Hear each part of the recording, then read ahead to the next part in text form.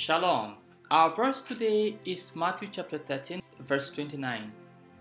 But he said, "No, because when you weed out the weed, you might pull up the wheat with it." Matthew chapter 13 presents us with a series of parables concerning the kingdom.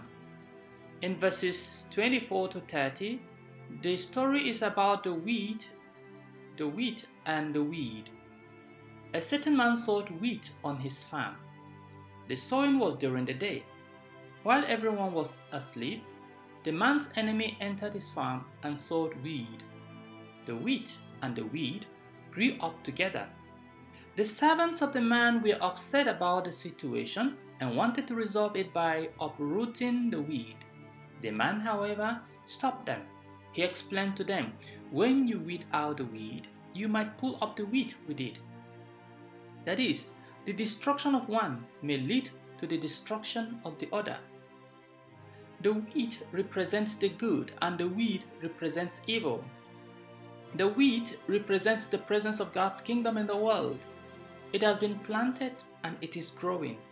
However, the devil is not happy about it and wishes to hamper its growth. Jesus speaks of the devil in John 10:10 as coming to steal, kill, and destroy. This is the reason why he planted the weed. This explains why we have good and evil in our world, and why we have good and bad people in our societies. Why did the master instruct his servants to leave the weed in his wheat? If you are a farmer, you will notice that the wheat and the weed are not distinguishable at first. Since you can't distinguish which is which, it is better to let them grow until they can be distinguished. At such a time, however, their roots have intermingled.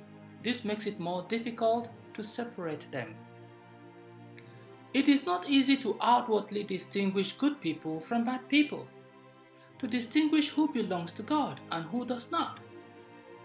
Anyone who tries to purge the world of evil will end up hurting innocent and good people. Let me give you a concrete example. Hamas is evil. The group does not deserve to be in human society. Israel's effort to eliminate Hamas, however, has led to unwanted casualties. Many innocent and godly Palestinians have fallen. Mind you, some of them are Christians. So, is it justifiable to kill innocent people in order to kill evil people? The weed was sown in the farm because everyone was sleeping. In order not to start struggling on how to purge evil in our society, to purge the society of evil, we have to prevent it from even taking root. We have to remain awake and keep watch. Prevention, they say, is better than cure.